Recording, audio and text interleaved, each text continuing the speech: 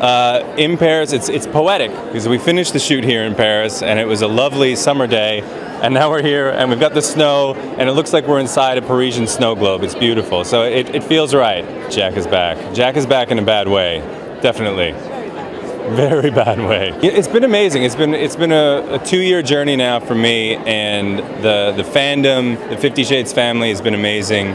Erica herself has been amazing, bringing me into this fold, and there hasn't been a moment I haven't been pinching myself. I don't think it's been pretty incredible.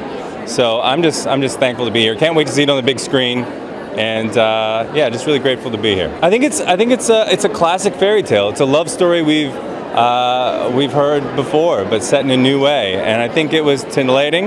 It got people talking, and it's a fun fantasy escape story. I think this is really about 50 Shades Freed is about letting go of the past.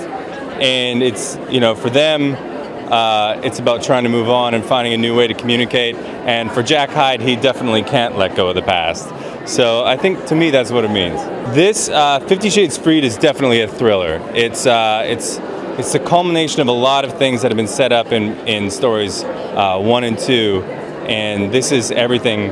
Everything comes to a boil in this one. So it's romantic, it's sad, but there's a thriller all along the way. Yeah, thank you. Thanks so much. Ladies and gentlemen, you're watching Hey You Guys! Hey You Guys, huh? Hey You Guys. Is that from the Goonies? It is indeed, yeah. Nice. Hey